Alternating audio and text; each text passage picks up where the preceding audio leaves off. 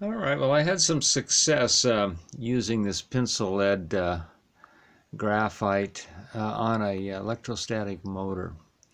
And this is a quick view of what I've got going on here. It's just a basic little electrostatic motor, only on the rotor, instead of aluminum elements, I use these pencil lead sticks, which have the pyrolytic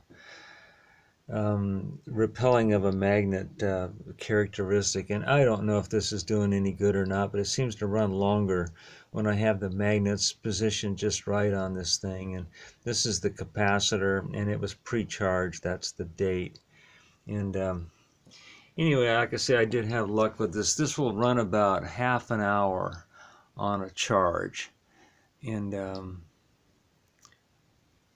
I've ordered the real pyrolytic graphite, and I should get that in a day or so, and I can maybe catch up to where Laser Saber is with his using that to elevate a rotor, so you don't have the friction involved. So we'll see about that when that gets here.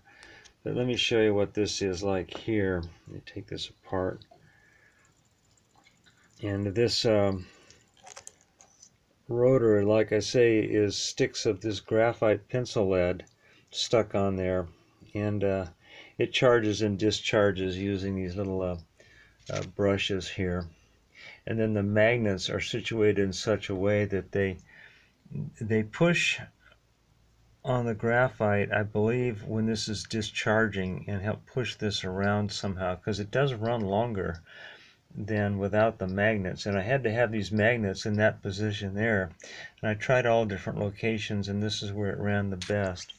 Now if you're going to do something like this, be really careful, because this capacitor is completely silent when it's charged, and it holds a jolt of electricity,